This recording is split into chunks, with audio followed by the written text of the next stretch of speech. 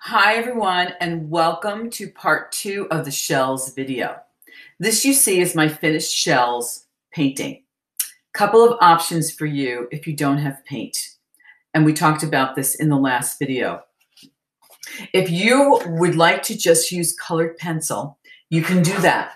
So here is an example just using colored pencil, okay? And remember, they're all put together with no little space in between, so it's a nice composition. If you have this finished already, and you have, I'll give you a little example.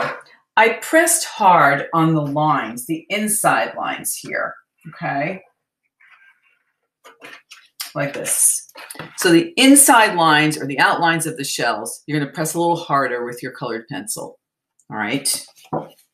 That's your first option.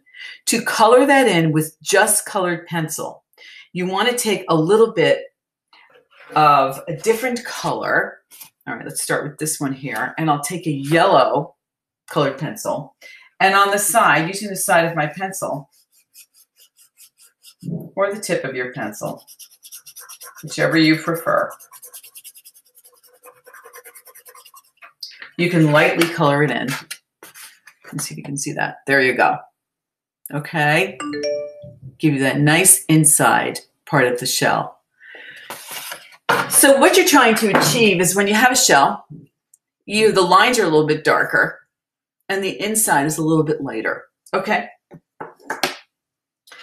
That's if you have just colored pencil at home, and that is okay, all right? So what you want to do is lights and darks.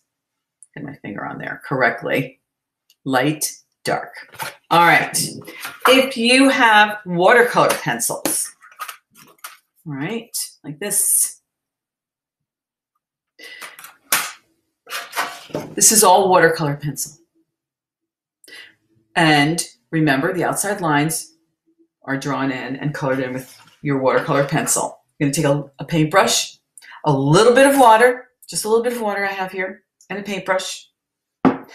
And let me get this a little bit closer.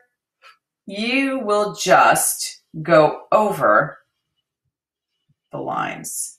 It's starting to spread a little bit. And the way to control that, only a drop or two of water. Just a little bit of water. Again, I have the smallest container of water. Not a lot on my brush. So I can come in a little closer. I'm going right just over these lines, just like that. I'm really not painting in the inside. If you want to paint in the inside here, my suggestion, let this dry. What you're putting in here, let dry, okay? I'm going to fill in a little of the lines on the inside with just the water. And that gives you a little light and dark. Now, I've made a bit of a smudge here because I'm holding it upright.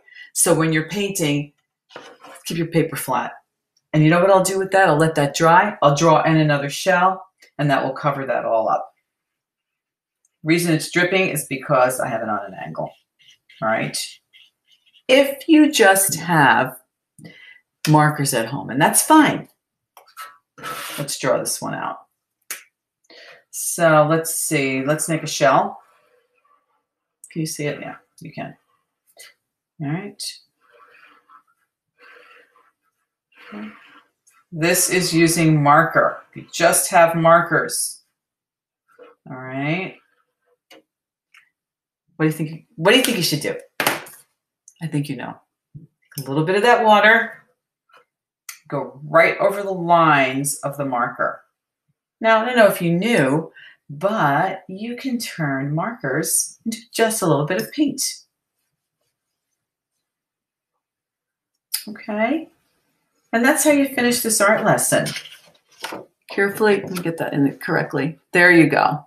It's just as good as using watercolor paint.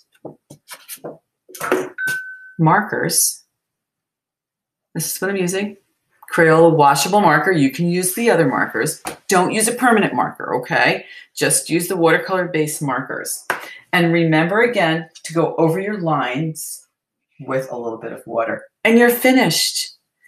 Sign the bottom somewhere, okay, with a dry pencil. And you have your masterpiece, shell painting. Fourth option, if you only have pencil, regular pencil, you can do the same thing in black and white and just shade lightly. Okay. Enjoy. Take your time. Have fun with this lesson. I miss you all.